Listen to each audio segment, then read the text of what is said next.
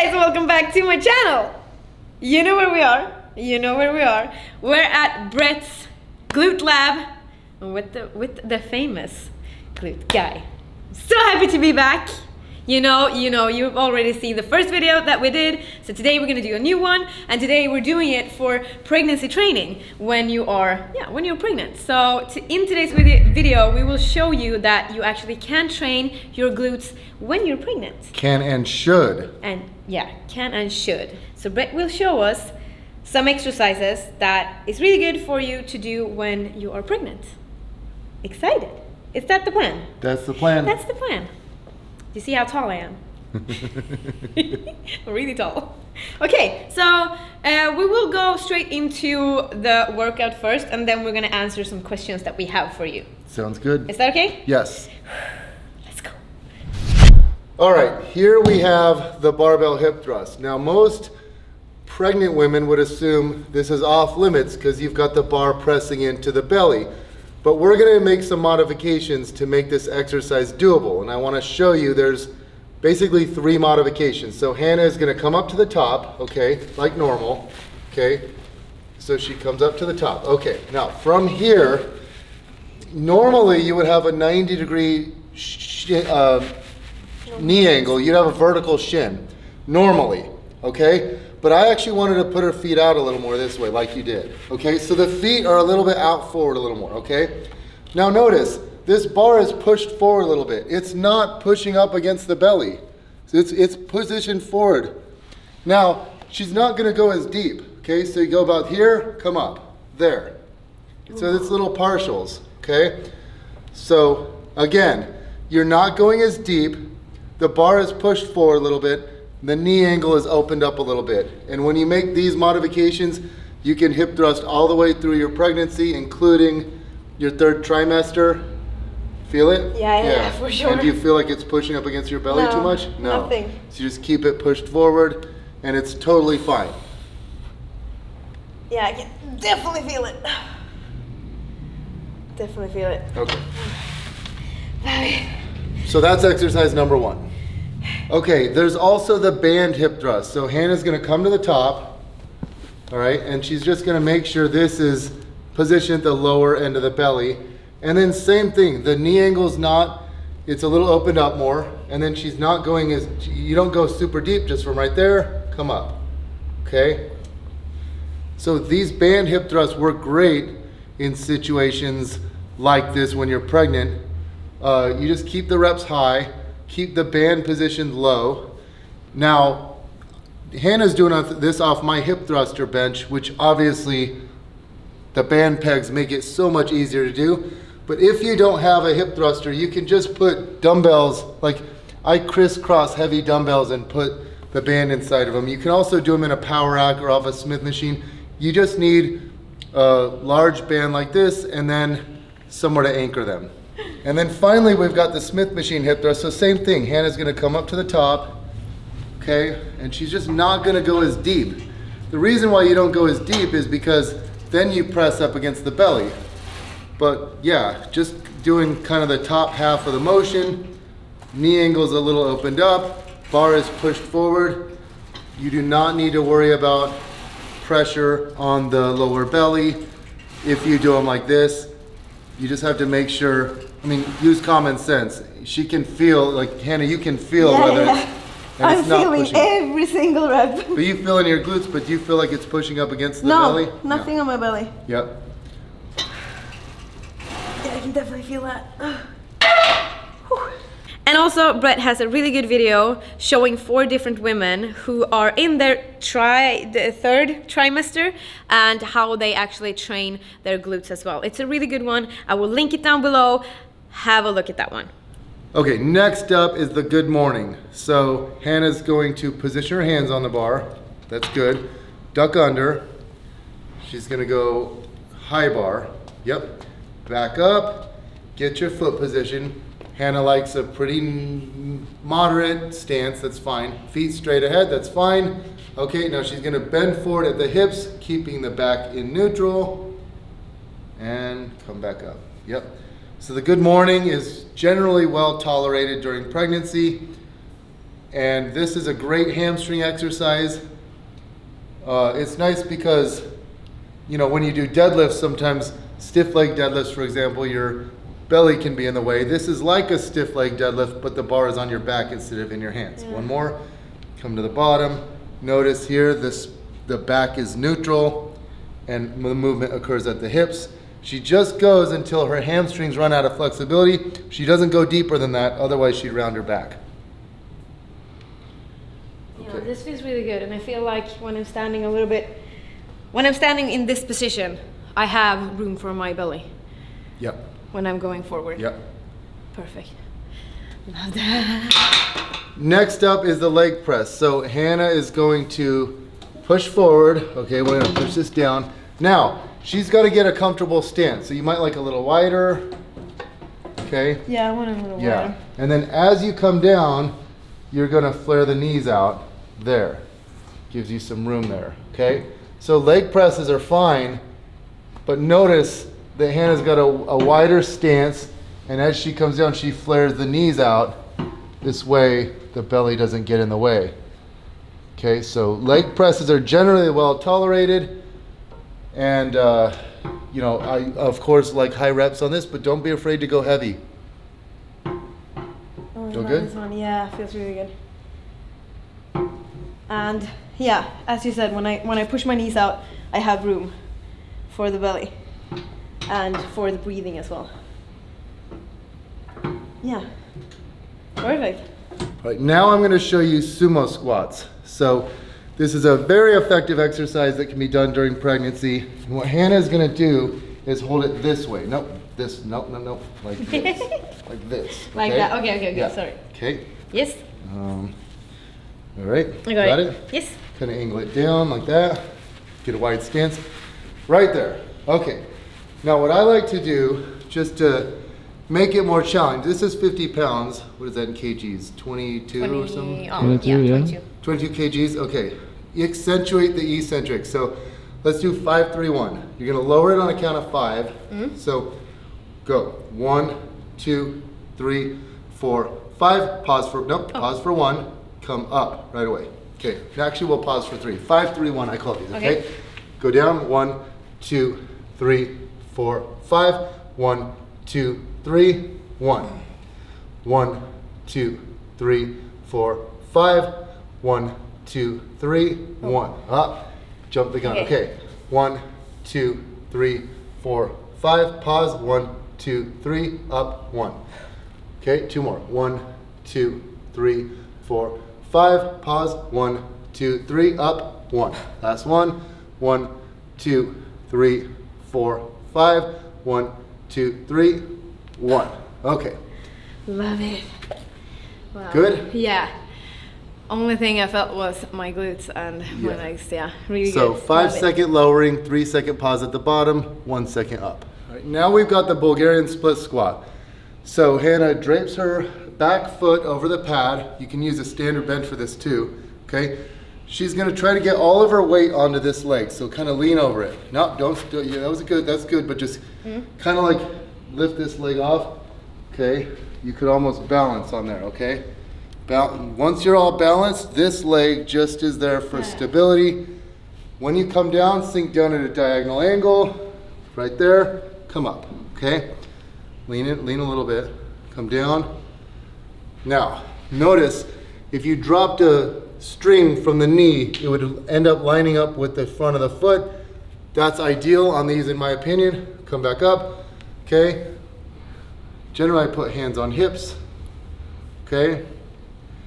And you can kind of push the knee out a little just to give more room, okay? Yeah, that feels better when I push it out. Yep. And then this, generally single leg exercises are well tolerated, but everyone's different. So this might feel good for you, it might not. Does it feel okay? Yeah, I love it. Okay, so the Bulgarian split squat is another option. Right, next up is the seated hip abduction machine. Hanna's gonna lean forward. She's gonna shift forward in the seat, so move your whole body forward, and then grab the uprights. Okay, shift forward a little more. Okay, start abducting. Good, okay. Generally, I like to do a triple drop set of 10 reps, 10 reps, 10 reps. I'll show you what I mean by this. So Hannah's gonna keep using a full range. She's coming all the way in and all the way out, all right? You don't wanna do half reps on these. Make sure it's light enough to where you can use a full range of motion, okay? Once she gets around 10, okay, we're gonna switch the weight, drop it down, okay? Keep going. Then you get around 10 more. And then we'll drop the weight again for a final time. And then, keep going, okay. So most of my fitter clients, they start right here at 110, then go to 90, then to 70. And you end up getting 30 total reps. It burns really good. I can feel it already.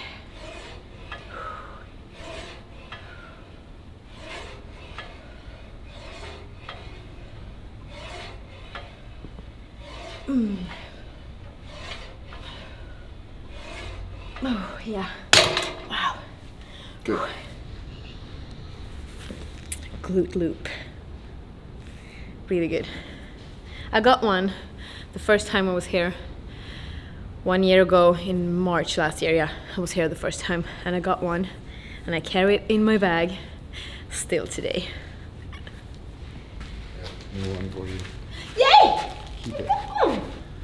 Hey! Made with love. You're so cute. Now, the last thing I'm going to show you is banded work, abduction work, hip abduction work using a band. Hannah's going to do a bunch of different things here. Just know that you can do any one of these as an exercise all on its own, or you can do them at the end as a burnout, okay? So first thing, hands on hips, just start going left to right. Good. So this, I call the lateral band walk. This is an option. If you have a large space, you can also go 3 steps left, keep going left, okay? Now keep going right. You can go like that, or you can just stay put right there and just go left to right. Okay. From there, you can also face me, okay? Now get a wide stance, okay? Now just start inching your way forward, okay? Now you can crouch down like that or not. You don't have to. Now back up. Okay. Keep going back and forth. Like now, that? Well, you can also go back up a little. Okay. From here, get a narrow stance, narrower, and then take zigzag diagonal walks. There. Don't squat down though. Just more forward. Good. Okay. Now back. Okay. Wow. Yep. Okay. Now from here, stay put. Bend over as if you did a Romanian deadlift, okay? Notice the shins are pretty vertical here, okay? From here, you go, that real quick. The last thing was called a monster walk, okay? This is called band hip hinge abduction. You're gonna cave in at the knees, cave in, and then push out and roll to the lateral edges of your feet, okay? Don't squat. Bend more at the hips. Stick your butt back, butt back and torso down. Okay. There, okay. Knees, cave in, out. Roll to the lateral edges of your feet. Good. Okay. This is the band hip hinge abduction. This works great too. This is a favorite here, okay? Now, okay, you're feeling pretty fatigued. Let me help you to the ground. Okay, lay down on your back. Okay, good. All right, lay down. Now, get a normal stance. Okay, now from here, abduct as far as you can. Hold it there the whole time. Now do 10 bridges, okay? Bridge up, yep. Now this is an awesome exercise on its own. This is the knee banded glute bridge. This works great. How are your glutes feeling right now? They're burning so much. Okay. Now, stop for a sec. Okay. Stop, good. All right, so we're gonna show how you can create, I do these band seated hip abductions where I sit down on something and I lean back, straight up, then lean forward. But when I do group classes, I don't have that many places for people to sit, so I mimic it by doing this. Okay, you're gonna start from there. Just do 5 abduction from here. 1, 2, 3, 4, 5. If she wasn't fatigued, I'd have her do 20. Now climb up to your elbows. There, 5 more. 1, 2, 3, 4, 5. Now go to your hands. Try and get deep. Yeah. 1, 2, 3, 4, 5. Okay. Now I want you to get on all fours. Okay, quadruped position. Okay, fire hydrant. So you're just going out to the side. Okay. Yep. Just do a few reps. Good. So that's an option. Now from here, do a kickback. So keep your leg bent, kick it straight up. There. Okay. That's another option. Quadruped hip extensions. Okay. Now stand up. Okay. Come to here. Okay. Kick one leg back. Okay. Kickbacks. All right. Now turn to the side like this. Abduction. A little bit leaning. Yep. Okay. That's another option. And then from here, this is called the cha-cha. Get down into kind of a deep squat. Squat deeper. Let's get your butt back more. Okay. Like now, that? take one leg. You're going to out at a 45 degree angle. Okay. 45 degree angle. Yes. Yep. Side more. Out to the side a little more. There. Not quite as much. Back into the side. Oh my God. I'm out. Wow. Okay. Like all those as a workout. So use these Dude. bands. You can do these band workouts frequently. They work really well and they're underestimated. But abduction is very well tolerated during pregnancy. You can do this several times a week. Works great. Wow. Oh my God. My glutes are on fire at the moment. Okay, so that was all the exercises for today. And now I have some questions that you guys wanted me to ask Brett. And these are from my YouTube, and these are the most liked ones. So we have 6 different questions. The first one is, how many different glute exercises should you do in one training session? What should be the order of the exercises? And this is in general or during pregnancy? This is in general? In general. Okay. Yeah.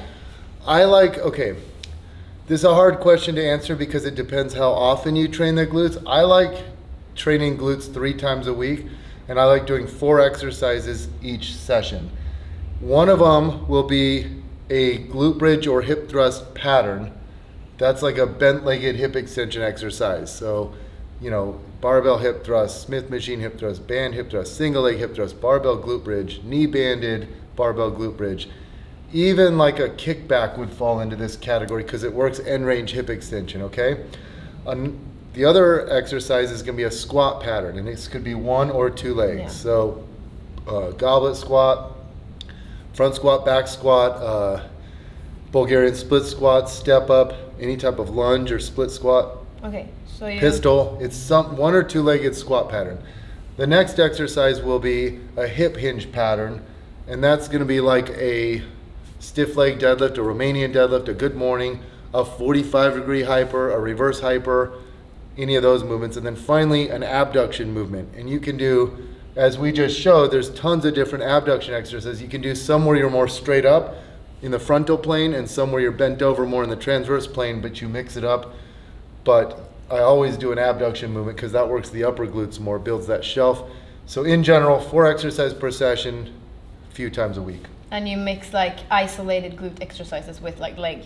Compound, yeah, exactly. Okay, perfect. And by the way, when you do it like that, that works your whole legs because Yeah. the squat patterns work your quads very well. Yeah. The hip hinging patterns work your hamstrings very well, and they all work your glutes. Yeah, and don't overdo the sessions. Yes. Exactly. Okay. The next question is, are hip thrusts still working on the glutes even if they never feel sore afterwards? Yes. The answer to that is yes. Why would hip thrust make you very sore? You don't have think of when you're lowering into a squat or a lunge. You lower it real slowly and get that the eccentric phase is really pronounced. In a hip thrust, you just kind of let gravity drop it for you. You're not like lowering it slowly under control. So it's not a big eccentric exercise, and it doesn't stretch you to long lengths. It's not as much range of motion as a squat or a lunge. It doesn't stretch the glutes as deeply, so it doesn't create the muscle damage, so it doesn't get you sore. Now, there's arguments as to whether muscle damage even contributes to hypertrophy. Some experts think that it does not and that it actually hampers you. You don't want to be too sore. You don't want to be training your glutes while you're sore as heck. You won't set PRs, you won't gain strength. So I don't like people getting very sore. In fact, most of my top clients don't ever get sore glutes. Okay. So it's totally fine. Soreness is overrated. You shouldn't actively try to be sore. Hip thrusts don't make you that sore. Neither do abduction movements, but they're very good to do. In fact, in my opinion, the hip thrust is the best glute exercise there is. So don't worry if they're not making you sore. Okay, perfect. Next one is heavy weights and lower reps versus lighter weights and higher reps. What's the best for building glutes? That's a common question. I get that as well. Okay, so in the research, there's probably 25 studies now. And except for the very first study on the topic, almost all of them show that they're equal in terms of building muscle. There's even a review paper on the topic now, and it shows that both are equally suited for building muscle as long as you work out hard. Yeah. That's the caveat. When people do heavyweight, you have to work hard because it's heavy. Sometimes when people do lightweight, they stop the set when they could have done 10 more reps. Yeah. So the caveat here is that you have to push it close to failure. And most people don't, when they do high reps, they don't go quite to failure. It gets uncomfortable, they stop, they could have really done 10 more. So if you work out hard and train, I call it effort, some people call it intensity. If you go high effort or high intensity, you will build the same amount of muscle going heavy or going light. Yeah. Now, some people, myself included, think that doing a combination of rep ranges might target slightly different pathways or mechanisms.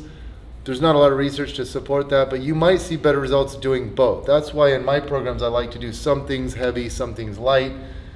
I have a good mix of those, but the important thing to know is if you hate going heavy, like you just hate it, you don't ever have to go super heavy. You can do high reps. You can and build them. Still build muscle just fine. But you still got to train hard. Yeah. The thing is, you always have to work out hard no matter what. Yeah. You can do that in any rep range and build muscle. Perfect. That's a good answer. Okay, next one is, do you have to be in a calorie surplus to grow your glutes? Okay. Common question, do you have to be in a caloric surplus to grow glutes? No, you don't. And I battle this with people all the time because they're being told by their coach, you can't build muscle if you're in a maintenance or if you're in a deficit. But it depends on it depends a lot on what you've been doing. So when people come to me, a lot of times it'll be a woman who weighs 130 pounds or something like that, or like 60 kgs, and they're a good weight. They just want to improve their body composition. So I'll just say, keep eating the same. I'll make sure they get enough protein, like 1 gram per pound of body weight per day. Actually 0.8 grams per pound of body weight per day, or 1 gram per pound of lean body weight per day. It's different. So you don't really have to get, if you weigh 130 pounds, you don't have to get 130 grams of protein. It's probably more like around 100, 110 is fine. Assuming they get enough protein, like going over that in protein doesn't build more muscle. So you don't need to go higher than that. So assuming they get enough protein, I don't toy with their diets at all. I just say, keep eating the same way. Then I get them way stronger. Yeah. Because they're weak when they come to me. You know, they might be doing hip thrusts with 60 kgs or 135 pounds, you know, and then in 3 months of training with me, they're using, you know, they're doing 225 or they're doing 100 kgs for 3 sets of 15. You know, I get them way stronger. Obviously, they're going to grow their glutes. Yeah. So it depends how fit you are, how strong you are.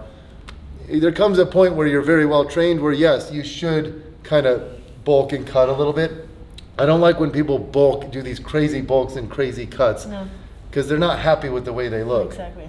If you're a competitor, maybe, but if you're just a normal person, just stay the way you like to look most of the time. You can keep a balanced, like nutritionist plan. Yeah. And then train. And just train hard, and just keep your diet very similar throughout the year. Yeah. So yes, you can grow your glutes even if you're at maintenance. It's called recomping. I do it all the time with my clients, but you have to get stronger. The stronger the glutes, the more muscle they're going to have. Yeah, and also when you push yourself and you become stronger, the body needs more food, like on the way there. Yeah, because you're burning more calories during the workout, you're using more energy to repair muscle. Yeah. Perfect. Next one is it really possible to change the shape of your butt? Okay, well obviously, because, you know, when you're untrained, it's like a flat, you know, muscles are flatter, and then you don't have the muscle tissue on. Well, they grow more in the center. They bulge more in the muscle belly, so it gets rounder.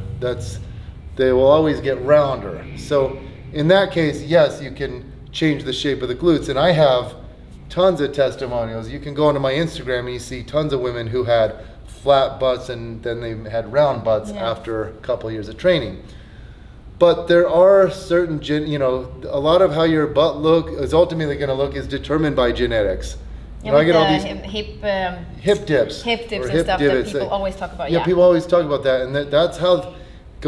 Type in onto Google Ronnie Coleman glutes, and you'll see this crazy. They look like a butterfly. The glutes look like a butterfly. Okay, because you got the glute medius and the upper glute max, and then the lower glute max, and it goes like this. You have to have those divots if you have well-developed glutes. There's no way around it. Some people hate the way they look. There's a genetic aspect to that. In fact, a lot of Asians I've noticed, you feel their glutes, they actually have a lot of glute muscle.